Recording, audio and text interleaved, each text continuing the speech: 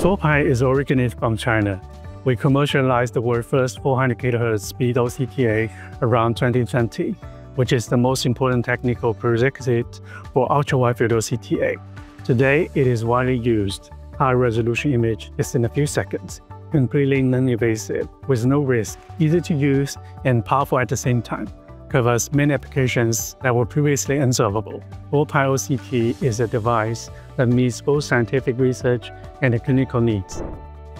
I'm surprisingly amazed by wonderful presentations of both speakers from France, Switzerland, and Italy, sharing valuable and innovative experience of TowardPi applications. It was the first TowardPi theme symposium in retina.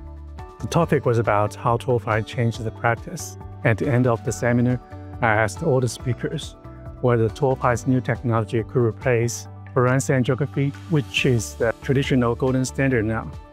The answer was that it is not only replacing FFA, not 100% of course, but also replacing ICGA to some extent. Because we developed an independent correlational algorithm, these evaluations are great encouragement to our R&D teams. As of August 2025, TowardPi has nearly 600 installations in China. OCTA is reimbursed by medical insurance. Ultra-widefield OCTA has entered the guideline and census of ophthalmic societies for diseases like ER and RVO. Since CE-MDR certification was obtained 1 year ago, we have already shipped more than 100 units to 30 countries around the world, and half of them come to Europe. Many of them are local or world-renowned experts, anterior or posterior segments. That's how we can have a large number of expert lecturers in a short period of time. TowardPi is not simply an OCT manufacturer.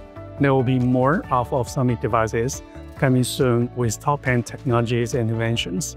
Follow TowardPi in our social platform and media advice. Let's see how fast we fulfill this time.